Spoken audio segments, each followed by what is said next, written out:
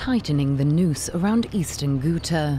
These images show Syrian forces breaking into a key town in the south of their enclave. Backed up by airstrikes, ground troops were able to take control of parts of Hamiria this Wednesday evening, further shrinking the area held by the opposition. The government's offensive has split the enclave into 3 sections, each controlled by different rebel groups. A strategy that's cut the rebels off from support and supply networks, and left around 400,000 civilians trapped in the crossfire with little access to food or medicine. According to the UN, around 1,000 people need urgent medical evacuation.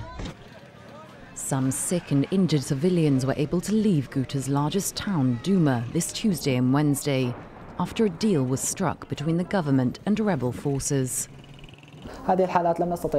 Before, we could not treat people in Ghouta.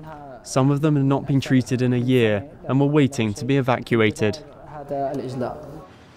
Ghouta is important to Bashar al-Assad due to its location in the eastern suburbs of Damascus, within range of rebel mortars, making the capital vulnerable to rebel shelling.